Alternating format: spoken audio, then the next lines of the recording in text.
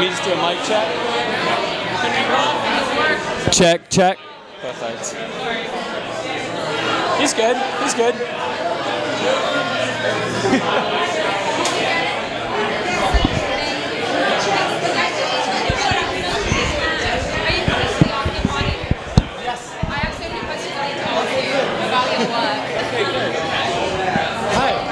How are you doing? I'm Andrew with the Key West Film Festival. Hi, Mark, very nice to meet you. Congratulations. Thank you. Congratulations. All right, I'm going to come over here. We're going to stand in front of this nice little step and repeat here.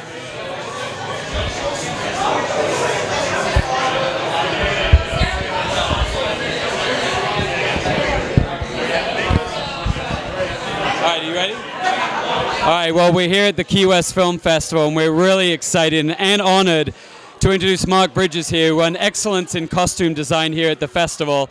And I want to know, what are some of your first impressions of Key West and coming down here for this festival?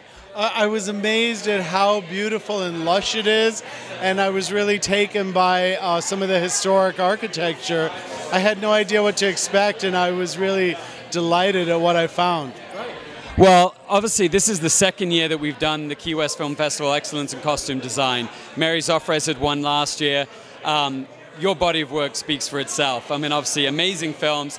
Not to mention, obviously, The Artist, which obviously everyone loved and adored, and obviously the critics loved as well. So why don't you tell me a little bit about just the process of working on The Artist, a film that obviously then became such a success, but just the process about that. Right, well, that film was really just a labor of love. It was a very small film, and we made it in Hollywood with a French crew, French director, lead actors, even a first AD from France.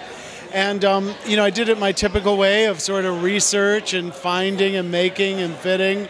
But the whole process was just a delight because everyone was really there for a labor of love, because we had no idea that it would become the hugely well-received film that it was. We were just doing a small independent film for love, and look what happened. Well, and speaking of love, obviously you've worked with Paul on many films. What is it that makes your relationship so special to be able to do all of the films you do with him and be able to take always it seems to be the next level with the films that you do with him? Yeah, I'm just really lucky to have even started working with Paul Thomas Anderson on his first film, and we've been working 22 years, and Phantom Thread that's coming out in December is our 8th feature together.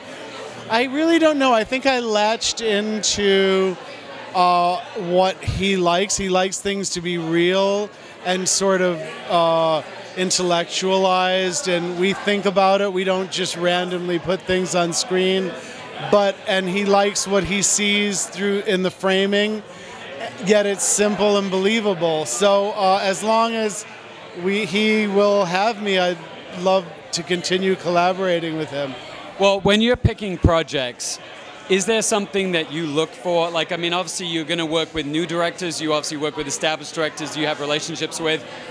What draws you to a project that, you know, obviously you think, wow, I could do something different here? Yeah, actually, lately I've been choosing projects that give me a challenge that I maybe haven't had before. Like I did a film called Jason Bourne because I'd never done an action film like that, like a worldwide travel action film. So I wanted to see if I could do that. And I did 50 Shades of Grey because I wanted to work with Sam Taylor Johnson, and I wanted to see if I could do a contemporary love story on the level of Billionaire level with bespoke suits and things. So just trying to find things that I haven't done before at this point is nice. People call me, in Hollywood a lot of times, they will hire you because they liked something that you did, but it's for a very similar project. I'm usually like, I already did that movie, sorry. So what do you think, like, if you had, like, you know, in the next 2 or 3 years, what project do you think that you would be excited, really excited to go after? What type of a project or a type of a film? Well, excited and scared, I think, you know, really things that would really stretch your abilities artistically and, you know, personally. I think something like James Bond or, you know, something very, very period where every single thing is made, like Middle Ages or Renaissance or something.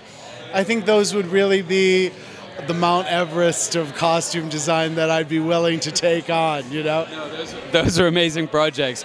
Well, my last question and is, you know, just being down in Key West, what has been your experience here with the festival? And I know, obviously, being honored in a costume design is something which is a little different, I think, for festivals. And it's something that's important to the Key West Film Festival as far as something different.